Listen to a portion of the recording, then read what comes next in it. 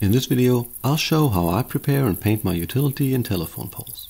I also go into some things to consider when running wire lines over streets and railroad tracks or over each other. So let's get started.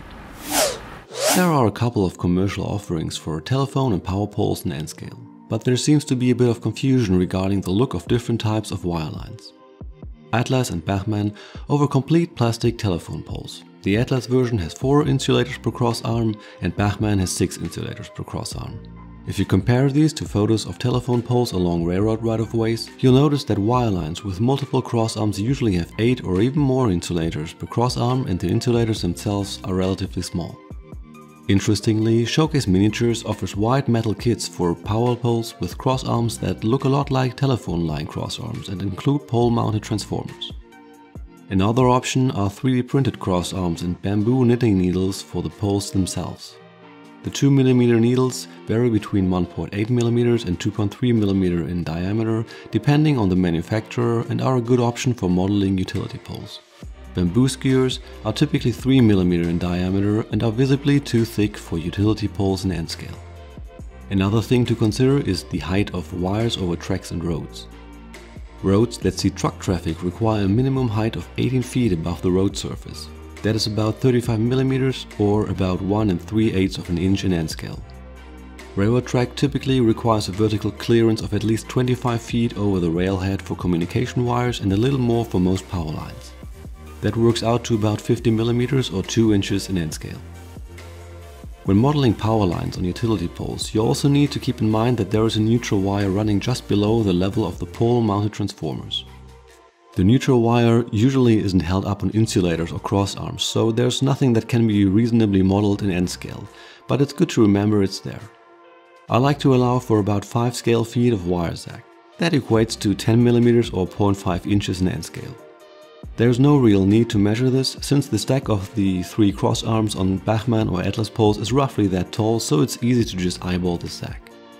The typical height for utility poles is between 35 and 40 feet. For my current project, I'm planning to have a power line cross over the railroad track with a telephone line running next to the track.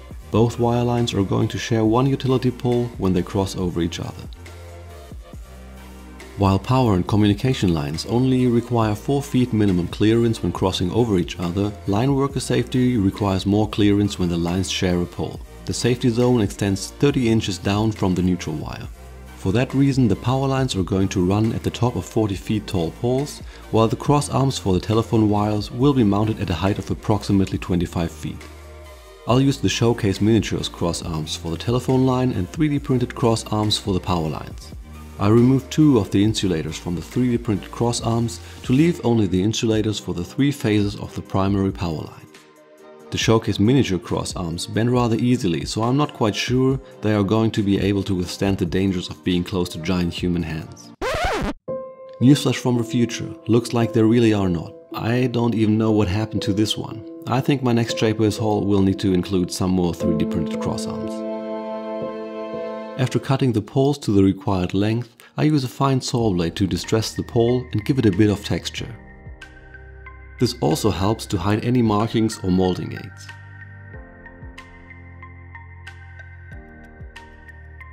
Then I glue the cross arms to the poles and paint the entire assembly with Tamiya XF52 flat earth as a base layer.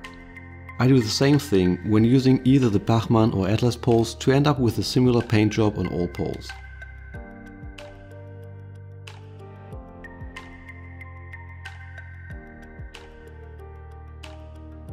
Then I proceed to paint the pole in XF19 Sky Gray. I try to let more of the underlying brown show through in the lower portion of the pole to give it a more aged and faded look at the top.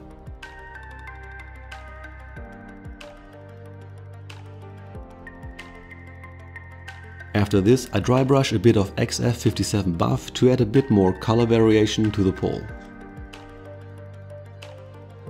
The last step in painting the poles is a thin wash of XF1 flat black applied to the lower portion of the pole. When the paint is dry, it's time to glue the pole-mounted transformers to any utility poles I want to have transformers on.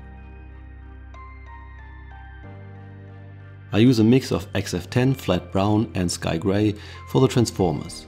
The mix varies depending on whether I want the transformer to be more on the grey or the brown side. Now it's time to paint the insulators on the cross arms. I paint the insulators for power lines either XF2 flat white or flat brown, whichever makes them stand out more in any given setting. The insulators for telephone lines receive a base color of XF16 flat aluminium and a final layer of X25 clear green.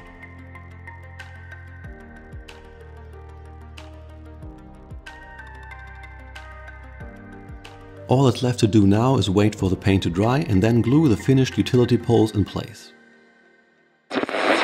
Oh, and another update from the future. Shapeways delivered the printed cross arms way faster than I thought, so here's the pole with the replacement cross arm in place and after painting. I think it ended up a bit oversized. Maybe I'll have another go at it at some point, but not today. I hope you found this video helpful. If you have any remaining questions, let me know in the comments.